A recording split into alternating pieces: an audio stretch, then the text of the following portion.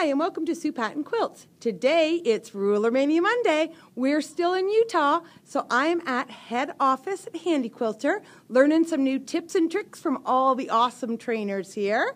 And today, Marie is going to present our Ruler Mania Monday. Tell us what you're doing today, Marie. So this is one of my favorite rulers.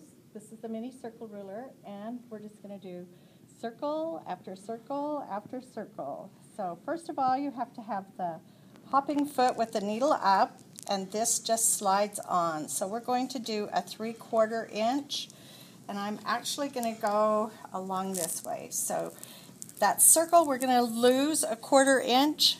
So I am kind of coming over in here and over in there to start out. I know I'm going to be a 1/4 inch from this side, so we're just going to go around one time and then a half and slide the ruler over. Go around one time and a half, slide the ruler over until this side is hitting my hopping foot. And you can make a chain of circles very quickly and very accurately.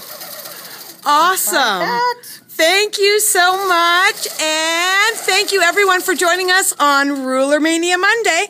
Let me just get in here and show you. Let me just give her a push. There we go. And perfect, awesome, beautiful circles. I will make sure that I post everything in the drop-down menu on where you can find them. And we'll see you again on Free Motion Friday. Have a great quilting day.